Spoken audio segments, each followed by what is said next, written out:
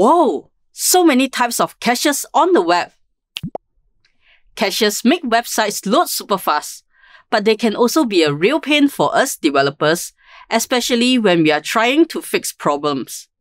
Fear not, in this video, we'll break down some common caches and show you how to troubleshoot them with DevTools.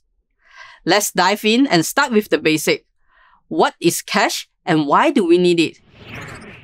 Think of a cache as a special storage box in your browser. When you visit a website for the first time, it saves files like pictures, styles, and scripts in this box. The next time you visit, your browser goes, "Hey, I already have this stuff," and loads it from the box instead of downloading it again. This saves time and data. Now, how do you know if a resource is cached? The network panel in DevTools is your best friend. You can view all the requests and their sizes. At the bottom, it shows the total requests, data transferred over the network, and the total time. Now, refresh the page. Can you see what's changed? Our page loads much faster. Let's put the old and new snapshots side by side and compare them. The total size transferred over the network is much smaller, and most of the requests are now served from cache. In fact, a few different types of cache. Not all caches are created equal. In general, memory cache stores files in RAM for faster retrieval compared to the on-disk cache. Chrome decides what gets cached depending on the resource size and several other factors. You can influence that by setting the resources header like the cache control. Check out this blog post to learn more. If you specify some prefetch links like this one to speed up future navigations, it will show up as a prefetch cache. Sometimes you need fresh content, especially when you have deployed changes to the production server or actively doing local development. In this example, I have a basic local development server running. When I click the button, it calls a function from my main JavaScript file. You can see the JavaScript file is cached. If I make some code changes in the function and reload the page, the output is still showing the old version. That's when you want to clear the cache and force your browser to fetch the latest updates. You can right-click any request in the network panel and select Clear Browser Cache.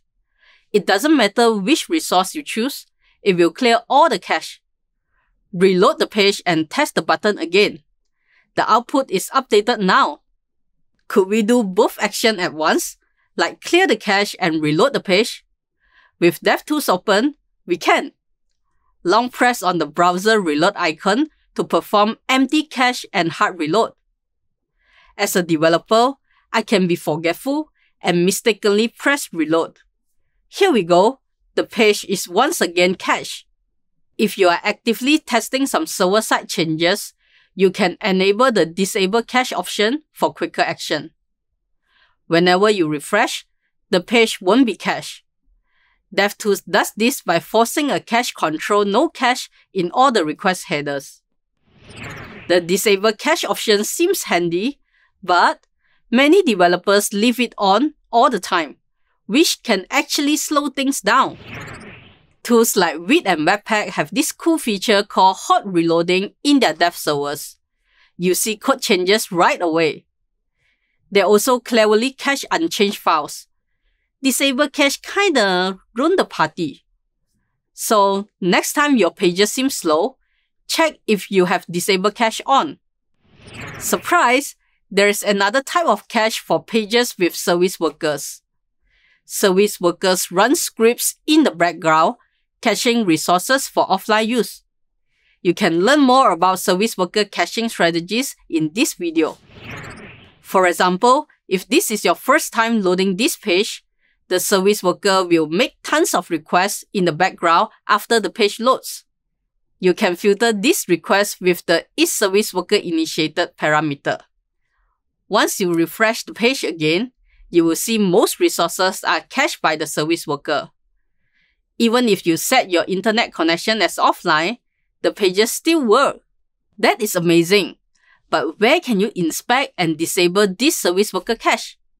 the disabled cache won't do the trick. In the application panel, you can see all the service worker cache content under the Cache Storage tab. You can also view the service worker in the Service Workers tab. Let's unregister this service worker and reload the page. Now, you see the page's resources are served from the disk and memory cache instead. The service worker will re-register in the background, so the next reload will fetch resources from the service worker cache again. To skip the service worker cache for a while, you can enable the bypass for network setting. Refresh the page and no more cache from the service worker. Remember to reset this setting after debugging. Here is a bonus tip. The Storage tab in DevTools shows how much space your service workers are using. Open the Storage tab in the application panel.